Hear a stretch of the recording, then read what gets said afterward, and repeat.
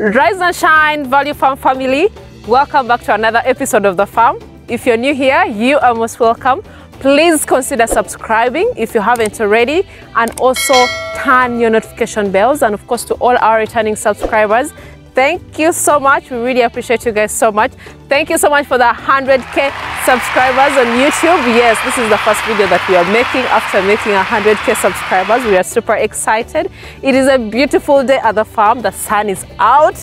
Yeah, it's really amazing to be at the farm at this very moment, and of course to also give you guys updates and also to share with you guys what is currently happening at the farm. As you can see me right here, it is a kind of different setting. I know the background is quite different, but I'm in the garden, guys. You can see from behind, just right here, this is our garden. And I really wanted to share with you guys our farm tour to show you guys what is actually happening, because it's a farm, it's a mixed farm. We have livestock, and of course we also have to plant crops. We have to plant grass for the animals as well, especially for the goats, for the sheep, and for the cows as well. So as a farmer out there, what you really need to do if you're to begin your farm, you need to have your feeds ready. Because of the inflation right now, the prices are really up. So you don't want to be in that boat of buying feeds all the time and wasting a lot of money, yet you can definitely grow your own crops. So where we are standing here, we have different types of crops that we planted this season. In Uganda, we have two seasons. We have the dry and wet season, and of course the wet season, that's when we normally do the planting. And we did plant this season. It's rainy season, though of course the sun is out today. But I know the rains are coming. We've prepared our gardens very well, and we already started the planting because we expect the rains to be here anytime.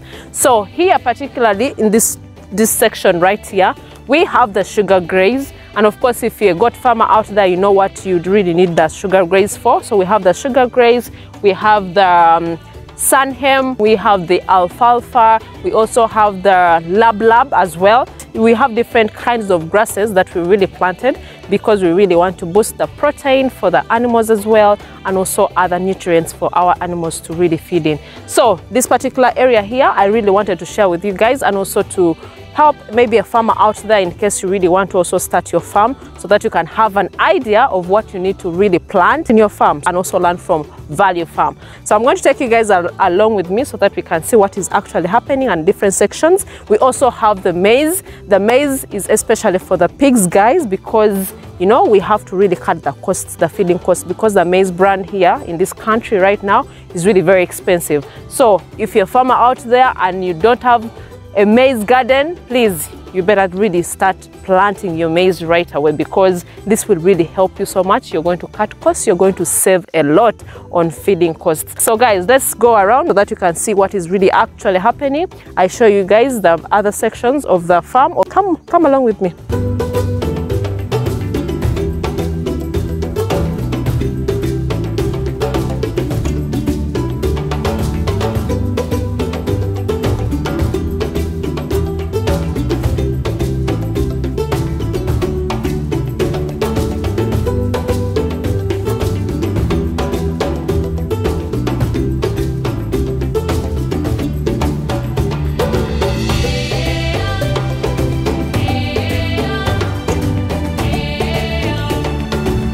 So guys, this other section here, we have the sugar graze, we have the sunhem right here, of course the whole section.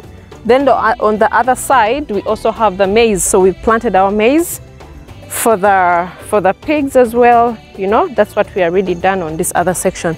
So guys, we're still moving around. I want to take you guys to the other side of what we have really planted this season, so that you can have an idea of what we actually have at the farm.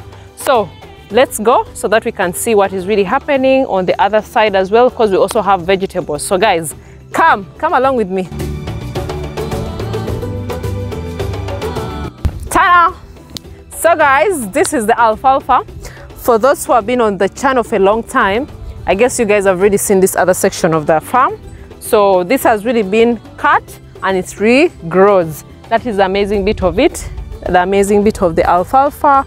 We feed this to our goats, of course.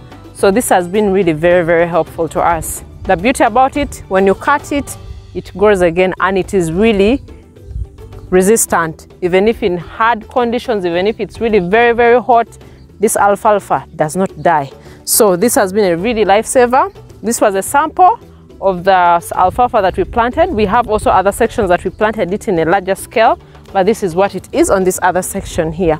So if you're a goat farmer out there, please consider planting alfalfa. It is really good for your goats as well. Yeah, this is this section. So let's go to another section so that you can see what's happening. Come, let me take you guys along. So guys, we have the sweet potatoes just on this other section here. That was really planted before even the rains really started. So when the rains have now come, it is even good for them. Then guys, the matoke that we told you guys, I know people who have watched our live stream, there's a live stream that we talked about the matoke that we tried to, the bananas that we tried to plant and they weren't really coming out. Surprisingly, this bananas really surprised us this time round. They grew when the rains came.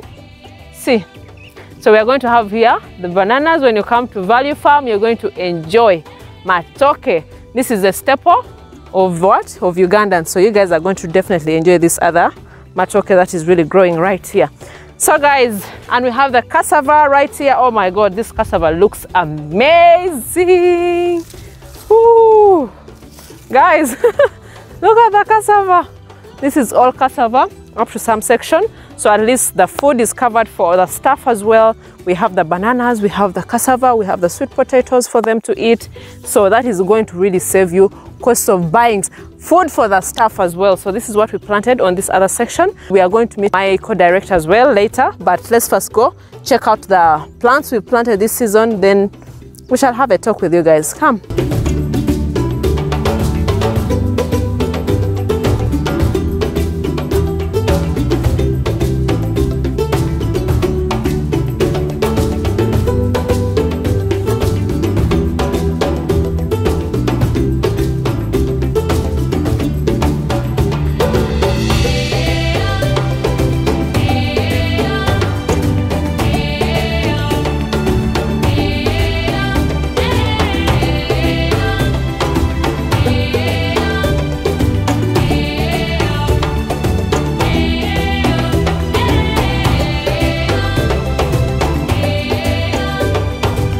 So guys, on this section here, we have the brocaria. My goodness, I'm really very shocked on how this brocaria grows so fast. Yeah, so we're already even cutting it for the goats. It is very nutritious. It is one of the grasses that we're really proud of having at the farm because this has really helped the goats.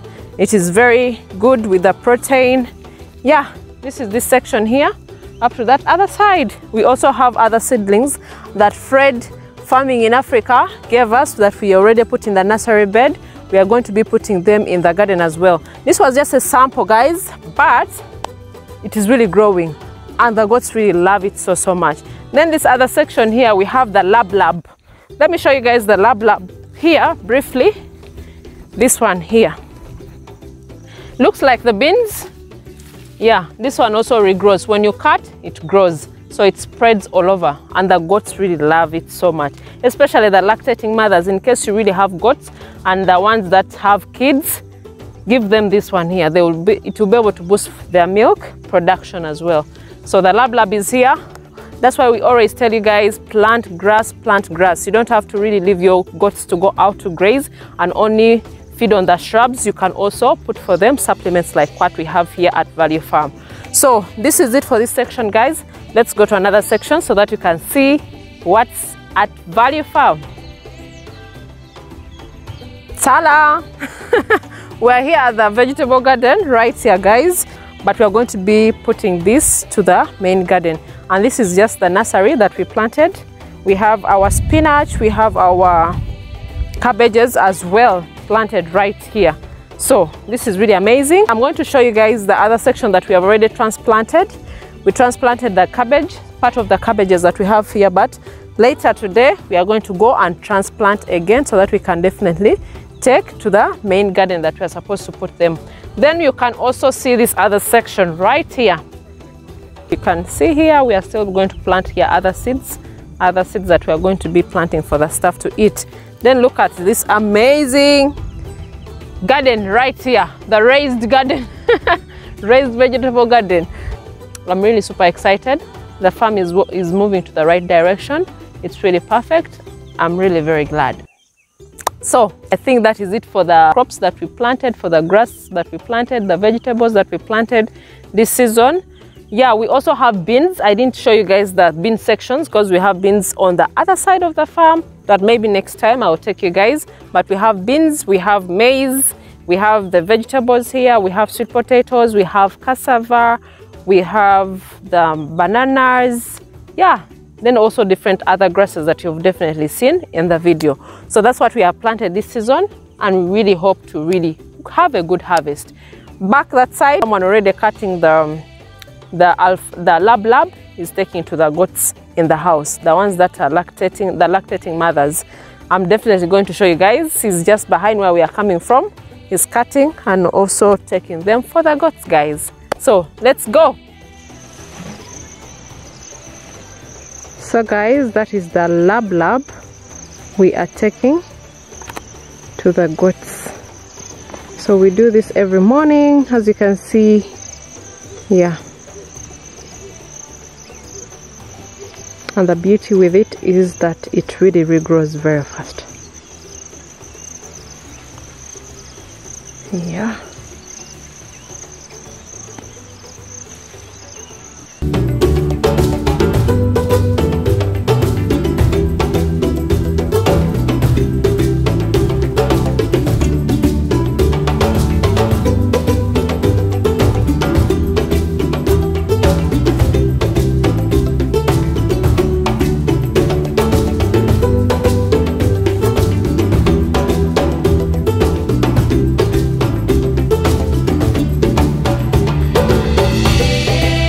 So guys, I'm right here with my co-director. You know, I've been telling you guys that, you know, planting your food is really very necessary for your other farm. Yeah, I'm super excited for him to really join us as well. You're most welcome. Thank you very much. Hi everybody, my name is Grafton, co-director here at Value Farm. I'm glad, you know, we always try to bring you guys updates here and there, but sometimes life happens at the farm. So, you know, we've actually changed the initial chain link fence behind us for the paddock. This is what was supposed to go on initially, but they had to be painted again to make sure that they remain rust free, you know, naturally protected from the elements. So that's something else that we've done here. But like the most important thing is you see what we've planted and what we continue to plant. Sure. And it's a very, very big part of you running a farm, because it doesn't make sense if you have a farm for you to be wasting money on buying food. There are a few things that you might not have at your farm. You don't grow oil every day, so it's okay to spend money on that. But in terms of like food for the staff, you should be able to actually have the staff handle that stuff. True. To help, again, mitigate your costs and your exposure to your expenses. So that's a very big part of it. Now, we're in a tricky part of the season. September is now here, and I have to be honest with you guys, where we're located, the rain has not yet shown up. It's shown up in Kampala, it's showed up everywhere else. I mean, we've gotten morning mist and we've gotten a little drizzle. But in terms of a regular rain like it's supposed to be here in Uganda, this side of the country here in the Lorero section, we have not yet seen it or experienced it yet. True. So, but we still have we're being optimistic, and we've planted, you know, a decent amount of acreage, you know, in preparation for the rains. But we also have our own irrigation system, which we prefer not to tap into, but if we have to, we will. We have no choice. You know, but by the same token, my heart goes out to our other fellow farmers out here who does not have option B or C. True. And we've been actually updating you guys about this kind of information because you know, the climate has definitely shifted. The patterns of the rains in the dry season have now been fully blended. You understand? So, you know, for those of you that are on the continent, you know, I'm sure some of you are getting too much rain, right? And there are more and more of our fellow farmers that are not getting nearly enough rain. Any rain at all. So, you know, this is one of those times that most people don't really think about climate change and the impact on the environment when their salads and their favorite nuts stop showing up at their favorite supermarket. That's true. But the reality is very real and it's very, very scary. So do your part, conserve as much water as you can, try not to be wasteful. I know. Try to do your best to protect the environment. You know, if you can buy reusable bottles, you should do that. If you can recycle, do what you can with that as well. And just be more mindful That is so about how we treat both the environment and, of course, be kind to your farmers. When you go to the local farmers market, when you're at a real local farmers gathering, give that farmer extra love. Give that farmer that extra level of appreciation because we do the yeoman's work. Yeah. Most of the time, they're out there early in the morning, getting their hands dirty, breaking their backs.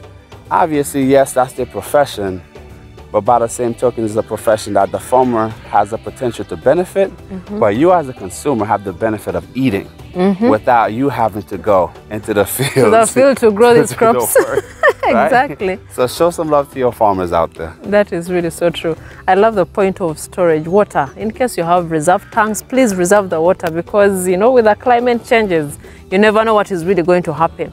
So I was showing them our garden, the vegetable garden that we have. The nurseries already. We are preparing to plant on a larger scale. We really want to cut costs also on the staff so that we don't really waste a lot of money. We're doing both the additional planting, but we're also preparing to actually find us some black soldier flies. Yeah, that is another thing. Yeah. To, again, help mitigate on pricing. Pricing, yeah. Because let me tell you something. The other day we went to see a fellow farmer who also is into pig production.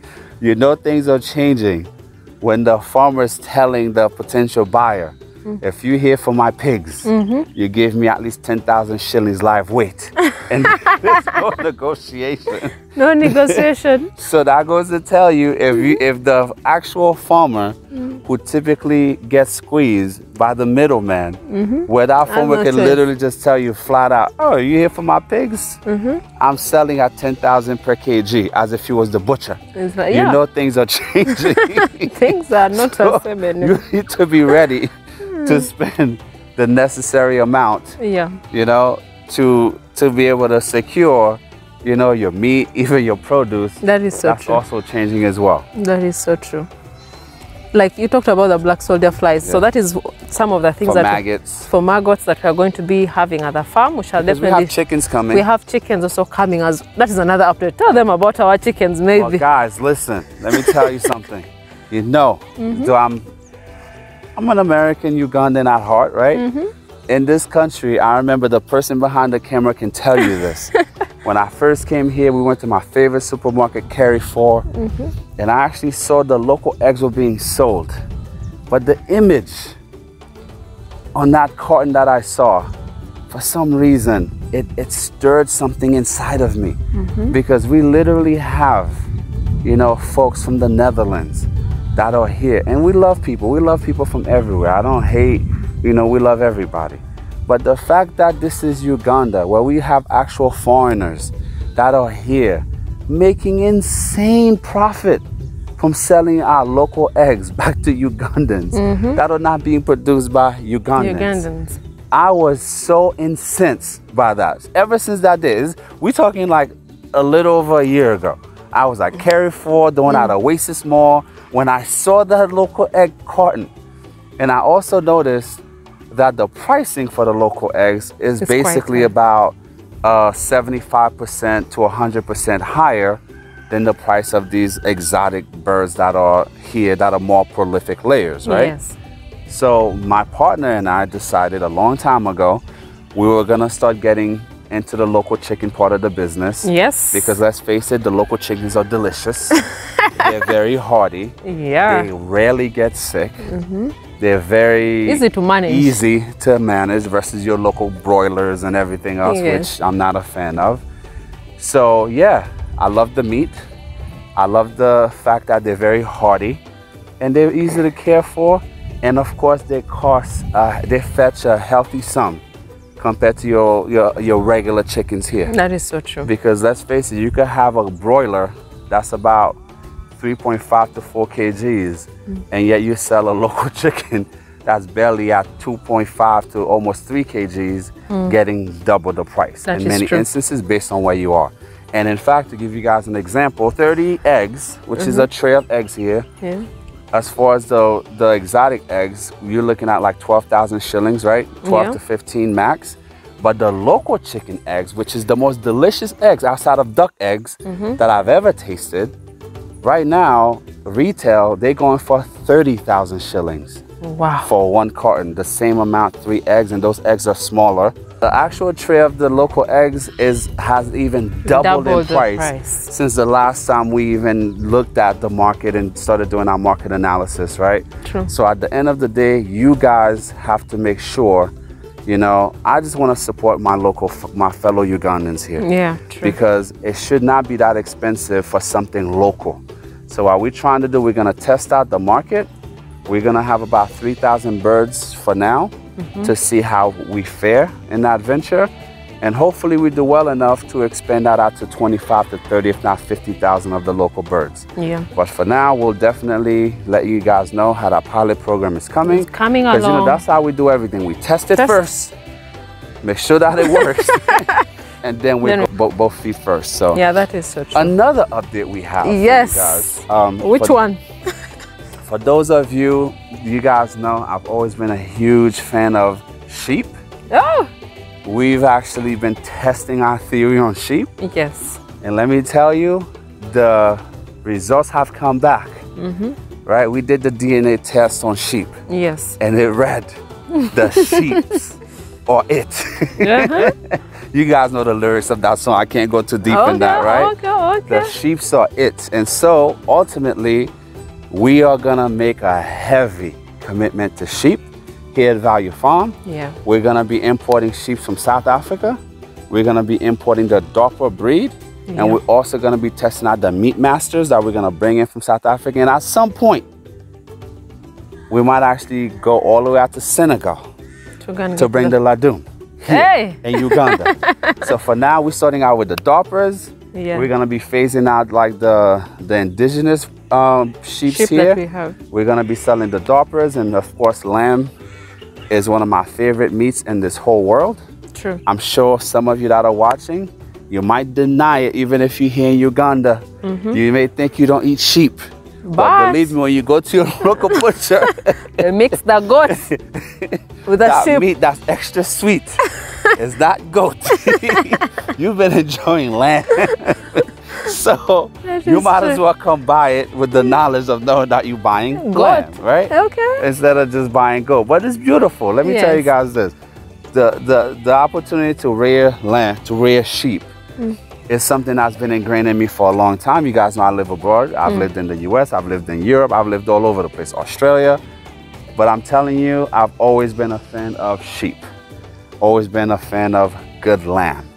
You know, I love goat, but nothing beats a good lamb chop. Lamb is really nice. Yeah. Trust me, when I started eating lamb, I can't go back to other types of meat.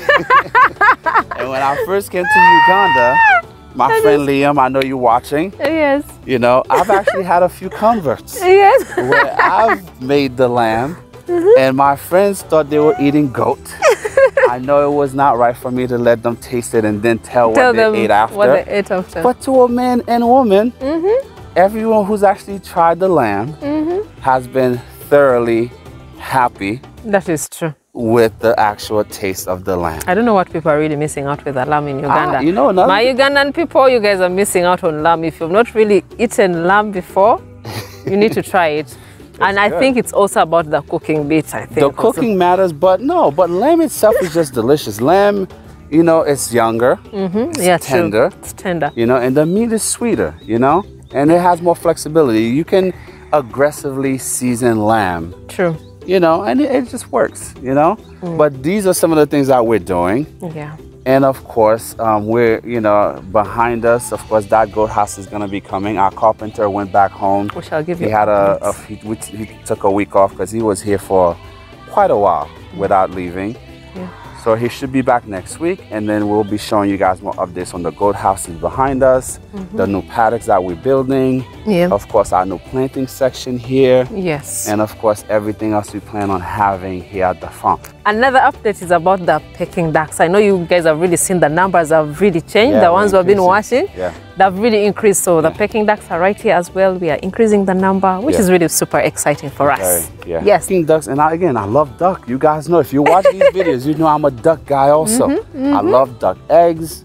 You know, a lot of my fellow Ugandans here, you guys don't understand.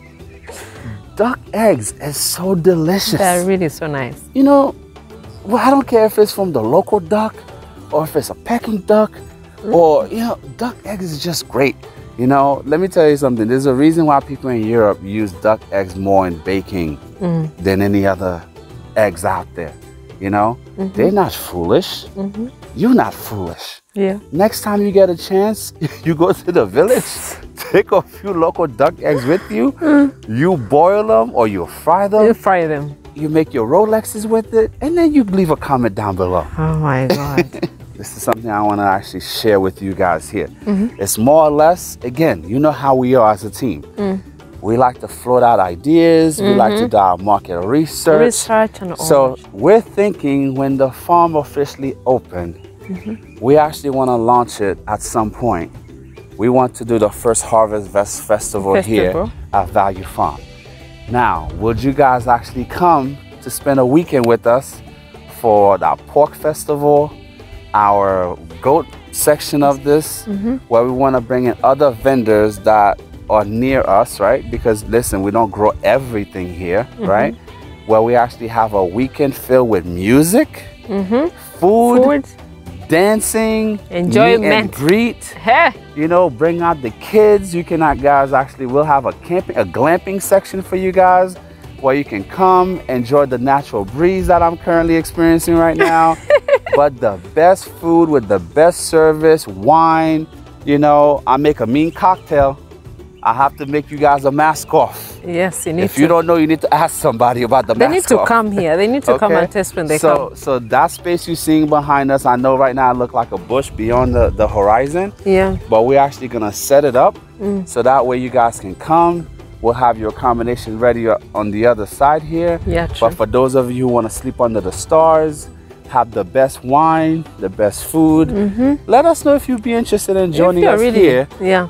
Our first harvest, you know, here at Value Farm. Yeah. If this is something you're interested in, leave it in the comments down below so that we can know. And of course, we're going to be looking for suggestions for the musicians that you want to see here, you know. And if you know, Uganda is loaded with artists. Yeah. We can literally have an art, food. We can have a music, art, and food festival here to give love to our local artists here, both from the musical aspect as well as the ones that are truly gifted with sculpture or painting, what have you. So that's something we're thinking about doing to actually have you guys come. Welcome to the farm. Enjoy the space because the place is vast. We definitely want to utilize it to the fullest. So you guys let us know what you think. And of course, when you come here, I know most people will come here because they want to be inspired, they want to learn as well. So we shall enjoy and also learn from what we have at Value Farm.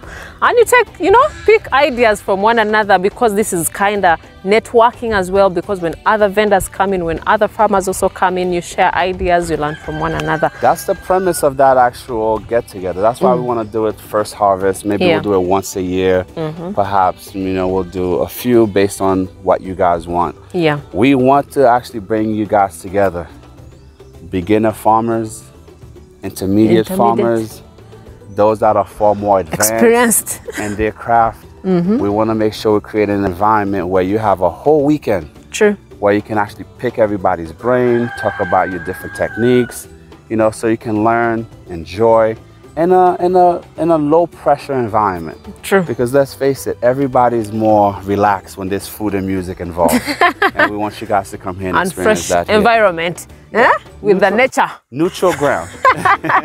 Neutral ground. That is so true. So guys, those are really the updates. Those are some of our ideas that we have here. I know we'd rarely come here to give you guys updates, but there's a lot that is really happening, as you have seen already. There's a lot that we've not even shown you on camera today on this particular video, but we shall still bring for you the updates in other videos as well, because there's a lot that is really happening. This is a big farm, and we want to really share with you guys our journey so that you can be able to learn from us, and as we also learn from you guys. We really appreciate you guys if you've really watched up to this moment, and thank you so much for the 100K subscribers once again. You guys, we are so pleased. We are so happy. Grateful. Do you have to say anything about the 100K? Thank you, and may you guys continue to find us. You tolerate what we do. Exactly. And continue to show up week after week, and continue to support us, because we just want to support you and help educate fellow farmers out there. Because let me tell you guys, there's a lot of selfish farmers out here. There's a lot of folks that have the technical know-how. Yes. But they will never take a minute to help out a fellow farmer that's just getting started. You know, so we try to put this information out for free, and many people actually reach out to us to do master classes and make people pay for this information. The reason this is important for us to do as a team is because we recognize how difficult it was to get poignant information as it relates to farming, especially accurate information. Are we experts? No, but we're learning. We're putting forth expert level effort on this journey. True. And so please share these videos with your friends and family members. You tell them about Value Farm, who's here trying to do good in this world, doing the good Lord's work. Exactly. And may you join us on our mission. Amen. That's amazing. Please consider following us on our social media platforms. That is Instagram, Value Farm UG, Facebook, Value Farm, TikTok, Value Farm UG as well. We have the behind the scenes. We also share some clips there. We also educate you on those platforms. But we really appreciate you guys so much. Tell a friend to tell a friend. Subscribe, like, and share. Till next time. Bye. Bye.